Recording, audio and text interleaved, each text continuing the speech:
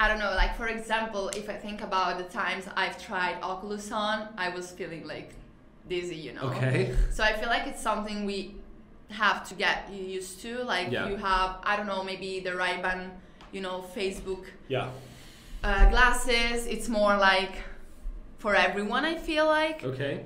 Other than the Oculus being for some people. Like I can see that on, you know, depends on the field, like maybe tech companies, much more like, you know, those integrated, you know, companies, they will definitely take advantage of that, other than maybe some more traditional, you know, companies that are maybe they will try social media for the first time. Even geography, think about it, like, right?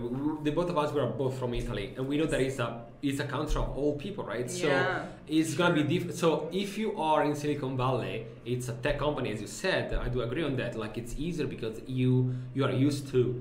But in many others, the average of age in certain companies, and it's not just about age. It's about also how you are used to like use your technology. So I guess. I think that, to be honest, I don't think that it's going to be that much of a trend, mostly because tech companies are going to try to push it, but I don't think that it's going to do too much this year because people are not there yet. It's happening so much already. We are bombarded by social media and notification every single day, and it depends also how the COVID situation is going to be, right? Because if you're going to stay inside in your apartment again for a long time, maybe then it's like Oculus can be a solution.